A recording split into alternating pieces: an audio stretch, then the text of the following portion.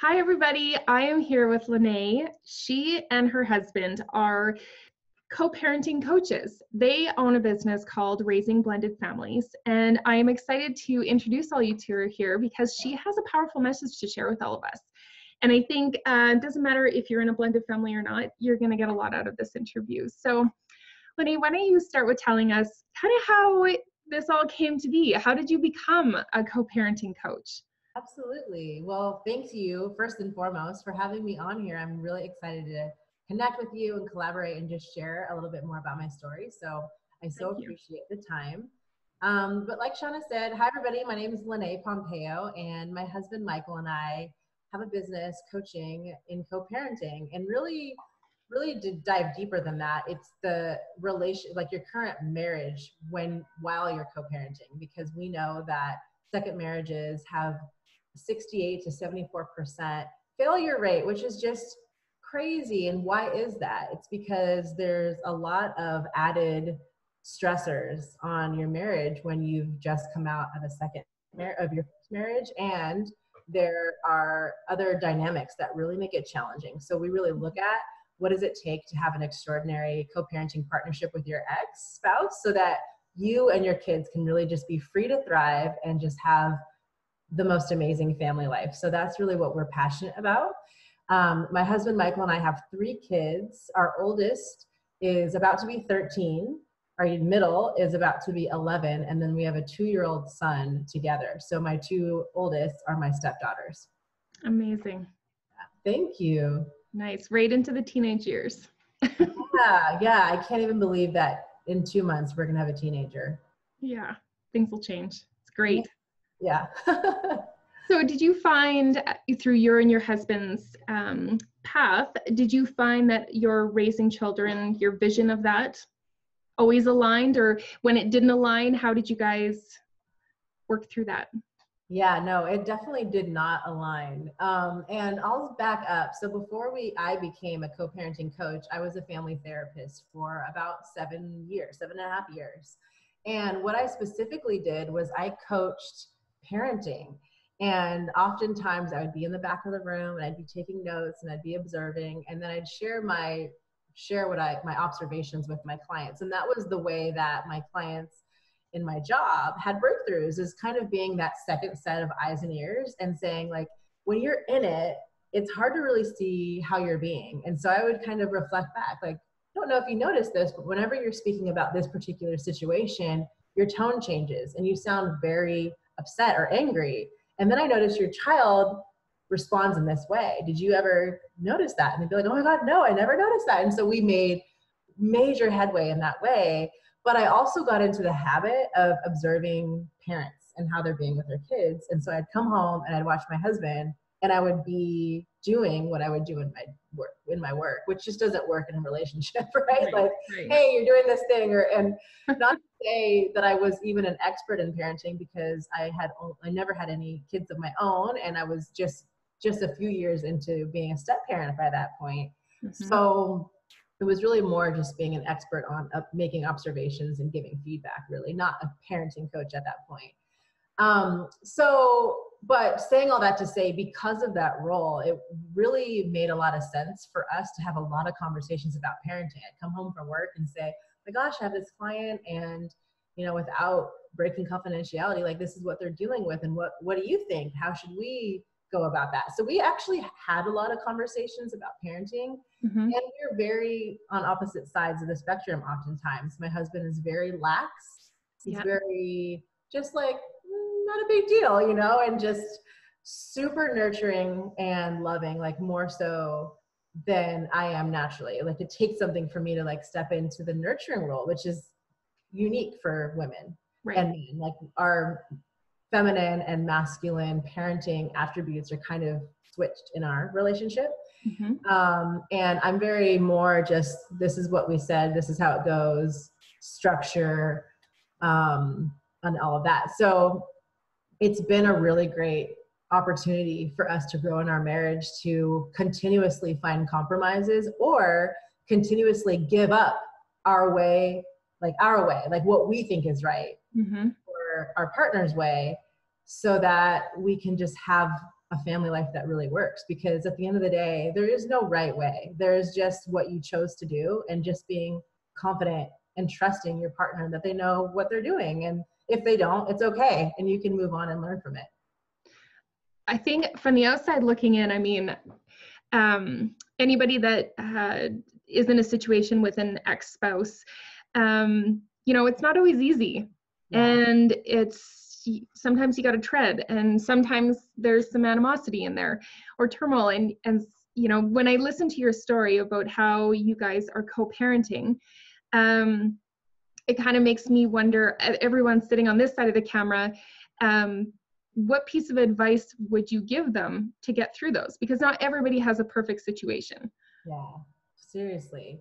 Well, I think my biggest advice, having lived through it, is, actually, I was going to say my biggest advice, but that's not true. I have so much like equally prioritized advice. But one of my favorite things that we've been implementing in our own family life, and something that we do a lot of coaching around in our business, is shared family meetings.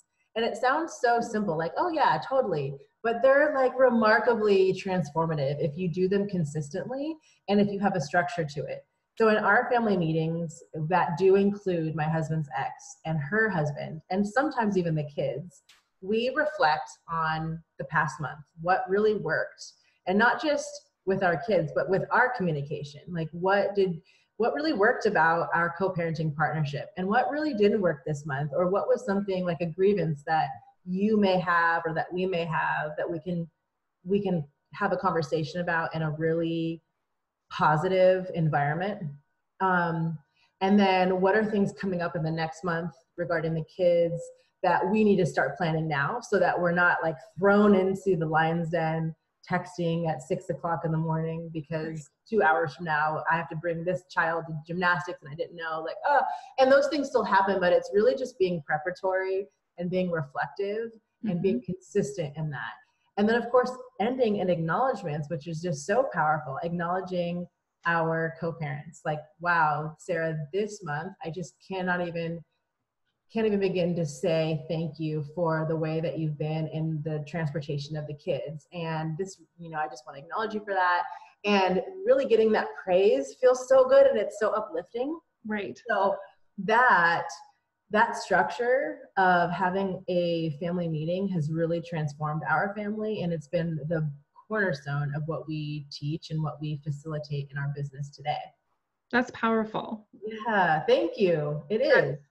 That it takes a lot to let go of the ego, let go of your feelings. It's not about you, it's about the family.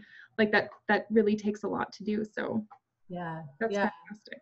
It takes a lot at first, and then it just becomes the air you breathe and the water you swim in, and it's just normal. And it almost feels like, I can't believe we ever had a time in our co-parenting partnership where we would have texting fights, because we did. We'd have I would spend hours just trying to figure out the perfect way to word this particular thing, just text it to her. And then my husband would text me, why did you say that? I mean, it was just chaos and madness. Yeah. And now I feel like I'm just freed up to, I have more time, because we know if there's something that comes up that we didn't really like, we'll just table it and we'll bring it up to the meeting, and we can just get it all complete in a 90-minute session once a month, as opposed to hours and hours texting and miscommunicating, reading wrong, just the whole thing. As you probably know, it can get really overwhelming. So it's been really, really powerful. That's amazing. I think that's beautiful. Thank you. So did you find in this journey, did you find you had worthiness issues, or finding your place in the family, or what your role was going to look like as a step parent? Yeah, absolutely. That's a major part of my ongoing journey that I'm still diving into today, because you never arrive, and there's always something in your blind spot that you don't know is playing a role in how you're being with people until you know it. Like, you just don't know what you don't know. But what I've discovered in my own personal growth journey, and specifically parenting, is that this idea of, am I worthy? This question is an ongoing unanswered question in my life. And I think I noticed that it started when I was 7 and my dad left our family. Actually, my mom took my brother and I when they got divorced and moved us across the across the country. Right. We never saw our dad again. And what I discovered through my walk in personal development was that that was the first time I really questioned my worthiness. Like, wow, what was it that I did to contribute to this? And that's pretty common for children who, you know, lose a parent or don't have connection with a parent. And so that started it. And then, you know, for the next 20 years, I just gathered evidence to support my idea that I'm just not worthy, including joining a family that was already a cohesive family. When I met my husband, he already had his kids. And I came into that, and that worthiness conversation kept rearing its ugly head. It looked like comparing myself to my husband's ex-wife and wondering if I was a better wife, am I doing it better than her? Or am I a good enough mom? And again, comparing, like, how am I as a mom compared to their actual mom? And it gets overwhelming for sure. And that comes up still now. The only difference is that I'm able to recognize it and check it quicker, but it still is an ongoing thing that comes up. And it's like, oh, it's that thing again. And then I can just put it to the side instead of it like running me. Right. Yeah. I think what I love about this, and I think why I connected with you in the beginning, was the foundation of my business is about worthiness. And find your worthiness, build some confidence, and empower yourself you're destined for bigger things. Yeah. And just like my business, I found within my worthiness issues, I created a business out of it. And then, like you, I mean, minus the fact that you were a therapist for how many years? 7 years, but you've made a lifestyle out of this because you know other people are living it and you can impact other lives. Like, I think it's beautiful. It's amazing. It is. I learned early on in school that if I have a question, there's probably 2 or 3 other people in the classroom that have that same question.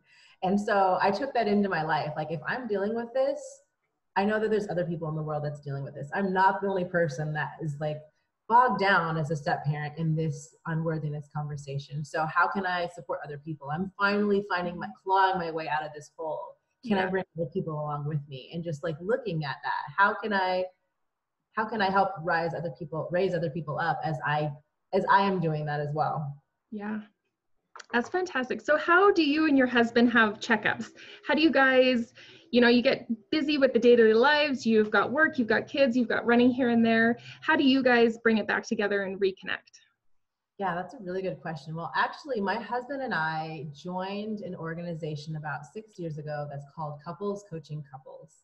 CCC is what we call it. Okay. And it was about months into our marriage that I discovered CCC, and I knew the minute I heard about it that we were going to be a part of it because it just is so much in alignment with what we believe in, which is anything that you don't look at and track frequently tends to deteriorate. That's whether that's your health or your mental health or any relationship.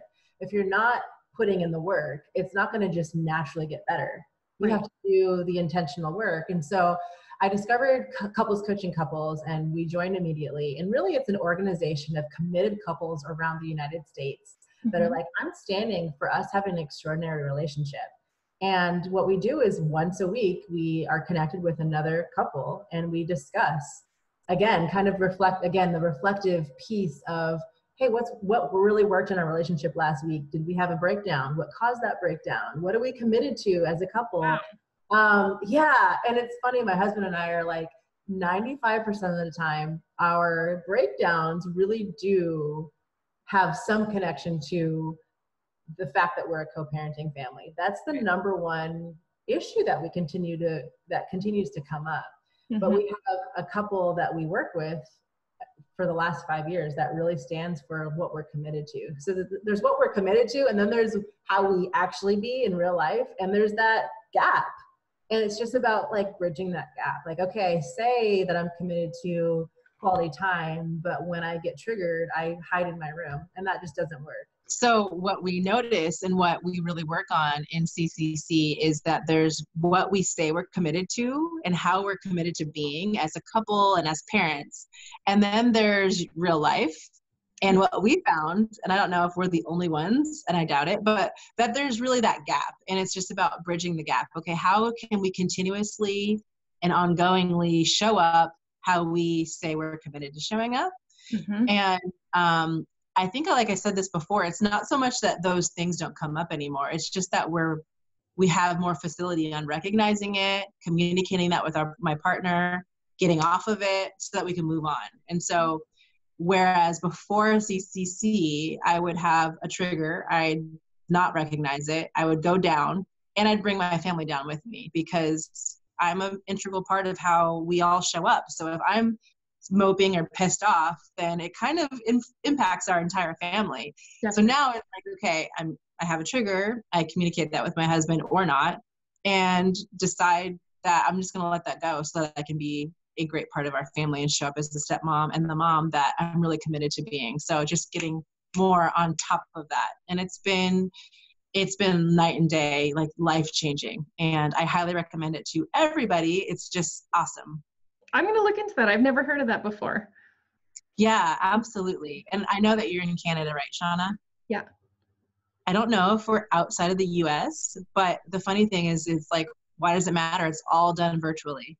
So right. Yeah, I'll look into that for you. Yeah, that would be great. I think that'd be awesome.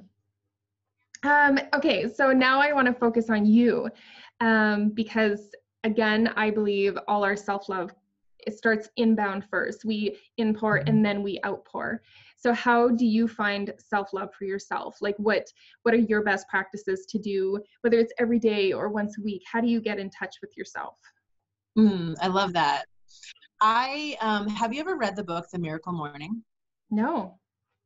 Oh my gosh, put that on your list. Top 10 books of all time for me. And it's just a short read. It's not so much the book. It's about the practices that I've implemented since reading the book. So what I found is that when I am on point with my miracle mornings, and I'll describe it a little bit for you, then my life just works and I'm a better person. And really what Hal Elrod, which is the author of the book, The Miracle Morning, really discovered was there is 6 daily actions that he found that when he does them consistently, his life is just leveled up and he has a better experience of life and he's just more productive and more happy. And then obviously the ripple effect happens. So what those 6 are, he calls them his lifesavers. So the acronym is SAVERS. The S stands for silence or spirituality. Really what I do personally is I just sit with myself and I'm just connected to the universe and my creator, and I'm just in gratitude. Like that's what I personally do, but I'm silent. Right. Sometimes I'm like, that's the only time I'm ever silent in my entire day. Like I'm constantly, so it's key. But a lot of people just meditate for that time. Some people just, whatever you do. The A is affirmations. And I know that some people, affirmations are kind of I don't know. Sometimes I hear a lot that they're looked down on, like, I am happy. It's not so much that, but like, really, who do you say that you are? And like, speak that out. Words are powerful and the universe and God are listening. So like, just really taking that on. And I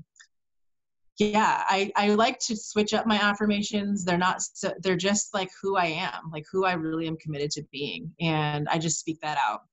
The SAV. V is vision or visualization. And this is where you just get to tap into your level 10 life. Like what's your vision for your life? It could be specific to an area. Maybe it's just relationships, or maybe it's in your parenting. I do it all encompassing. And when I started this practice, I wrote out my life's vision and then I recorded myself saying it in a high vibration, like super excited. Right. And then every morning I listen to that. And when I'm listening, I close my eyes and I actually like run the video like it's a movie in my head. And so I see it. I see myself doing the thing. That's the first affirmation I ever did for myself is similar. You say it to the universe. Yes. Right? Like you have to get it out there. You say it because when you say it to the universe, it's going to come back. Totally. I 100% agree. Yeah. And so, that's the V, vision. E is exercise. R is reading, a personal development book specifically, but it really could be anything. And then S, the last S is scribe, which he just wanted to sound like lifesaver. So he couldn't put J, but it's like just journal, like write about what you're experiencing your past day, or what you expect, what you want to create for the day. So that's your lifesavers. Each one is 10 minutes long. So all you need to do is wake up an hour earlier than you normally would. Yep. Which a lot of times I hear people like, an hour earlier. But seriously, it's key. And now, like, for me, waking up an hour earlier and diving into this, it's just like, I feel like it's the best self-care I can ever do. It's while my son is still sleeping. So when he wakes up, I'm excited to get him, instead of like, oh my gosh, you're already awake. Like, it just changes the conversation. So I would say that's the number one thing that I consistently do. And there are times, seasons of my life, where I'm like, I can't be bothered. I'm not going to do it. And I pay for it every time. And my husband's like, have you not, like, when was the last time you've done your miracle morning? I'm like, it's been a couple of months. And I get back on track because I can feel the difference. Right. That's awesome. Yeah. That's great. I mean, I think connecting with yourself is so invaluable. So I think that's perfect. It is. And yeah, I highly recommend the book. It's super affordable on Amazon or even Audible, and it's awesome. Perfect. Well, I really appreciate our time together. Like, you have so much insight, and I love the terminology you use. It resonates with me. So tell us how people can find you. Oh, for sure. Thank you. Well, you can find me two ways. We have our website, which is raisingblendedfamilies.com. And currently our website's under construction. We're doing some changes, but you have the opportunity when you head to the website to join our mailing list. And what we do is we just add value as much as we can. We do interviews like this, or just find ways that this topic of co-parenting and raising blended families, how can we contribute to that space? And we just communicate that way. So if you would like to be a part of our community, we would love for you to join. And how you do that is go to raisingblendedfamilies.com. And we also have a Facebook page, which is Raising Blended Families. So you can find us either way. We'd love to connect with you and see what you're really dealing with and how we can be a support to that. Awesome. I love communities. Me too. Yeah. It's how we thrive. Perfect. Awesome. Thank you so much, Lynnae. And I will drop all the links below so everyone can find you. And I'm sure we'll do this again. I know. I can't wait. Thank you so much, Sean. I appreciate you. Thanks. Bye everyone.